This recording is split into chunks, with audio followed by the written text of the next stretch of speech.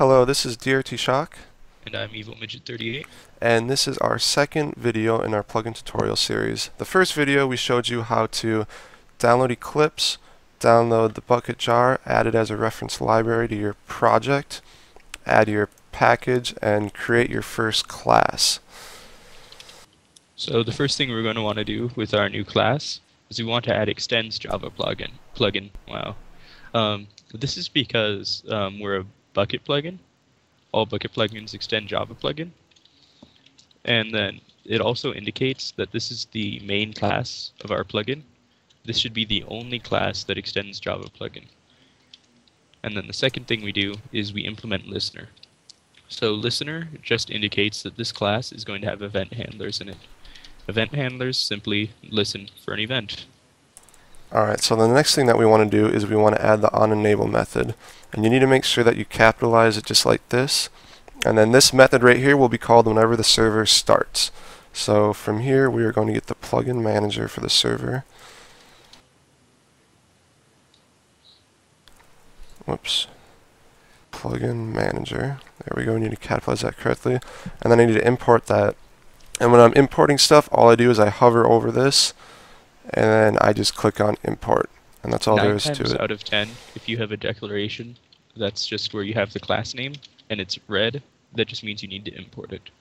Importing is necessary so that Java knows which class you're actually talking about, because there could be 200 people who make a class called first plugin or 200 people who make a plugin manager, each in a different package, and then you need to know which plugin manager or which first plugin are we actually talking about, and in this case we're talking about org bucket plugin manager.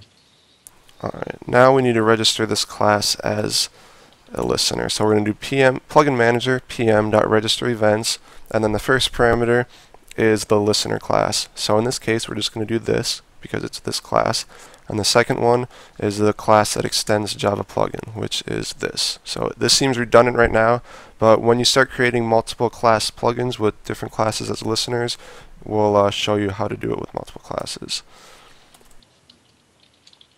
Alright, now we are going to do the event handler notation. So you need to do add event handler. This will tell the plugin that the method below this is an event. We also make sure to add ignore cancelled equals true within parentheses after event handler. This isn't necessary, but what this does is it ignores any events that have been cancelled. So if you've got like WorldGuard on your server and someone tries to break a block in a protected region, WorldGuard cancels the event, and then we don't have to handle a cancelled event. So now we're having our method declaration on block.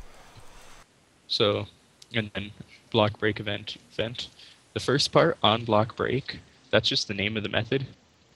Yep, got it. Import. That's just the name of the method, and that can be called whatever you want. But please, please, please call it on block break, or something relevant to the method. A good standard used is on, and then in the name of the event, without the word event at the end. So for block break event, on block break, entity damage event, on entity damage. This just makes it super easy to see which method is doing what. Then the second part of the method declaration, where it says block break event, that's just which event we're listening for. Whatever event you have there is whatever event is going to be whatever event you're listening for. Alright, so now within these brackets right here, we will handle this event. So the first thing that we want to do on this event is get the player involved in the event. So we're going to do event.getPlayer. And then we need to import the bucket player. Alright, now we are going to send the player a message. So we do player.sendMessage, and we're going to do chat color. So you do chat color dot, and then it will show you all the different chat formats that you can use. In this case, we're just going to do chat color dot gold. So this will send the message in gold. Yeah, and then you can do whatever message you want, really. We're just going to do a simple you broke a, and then add the type of the block to the end of it. So event.getBlock.getType. You could do all sorts of things with that.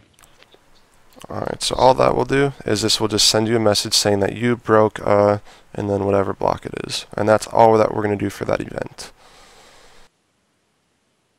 So now we're going to repeat the entire process. Start by making another event handler annotation, and then another method declaration. This one is going to be for onBlockPlace with a blockPlace event, and then import the event, and then the same thing as before.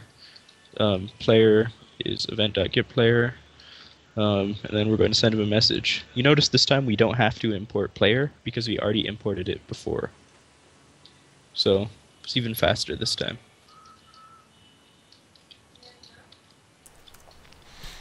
Alright, and then that's all there is to the code. So this event right here will tell you what block you broke, and this event right here will tell you which block you placed.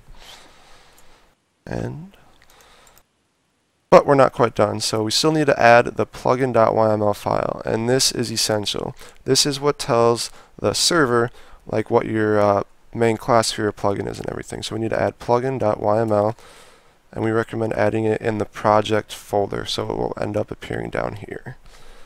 So now what we need to do is we need to add the name of the plugin, which is first plugin. We need to add the main class of the plugin. So this will be com.buckThat.firstPlugin. So we need to add the packaging, and we need to make sure that's all in lowercase, and then we need to add the main class. So .firstPlugin, because this is the main class of our first plugin. And then we need to add the version. Generally you start off with 1.0 or 0.1, whatever works for you. We're just going to start off with 0.1, and that's all that needs to be added into this. So I'm going to save that, close it out. I'm going to refresh this so all the files are in sync, and now we're going to create our jar file. So you right click on your project, you go to export, and then it'll look like this. You need to click on Java, jar file, next, and then you need to pick where you want to export it to, get rid of your project and your class path, but you really have to have your plugin.yml. If you don't export it with your plugin.yml, then the plugin will not work. So alright, we're going to finish that. Then you will see the jar file shows up in my test server plugins folder. So my test server is right here. I'm going to start that. Alright, and then you will see the plugin enable itself right there. So alright, first plugin, enabling first plugin version 0.1. A lot of plugin tutorials teach you to do to log the plugin starting up right here to tell the server that. Do not do that. Bukkit has it built in. So we will just do that. We'll join the server, and I will show you how this plugin works. So alright, I will grab a piece of glass and place it. And then it just tells me you placed a glass, and then you broke a log. And that's all there is to this plugin. It's extremely simple, and it's very easy to make. It just shows you the basics.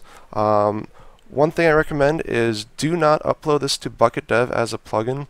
I see a lot of submissions off of just what plugin tutorials are, and then people upload that. This is not your own code, so you are not allowed to upload code that is not your own to Bukkit Dev. Even though it's very simple, just please create something original when you upload it. And that's all there is to this first tutorial, so thanks for watching.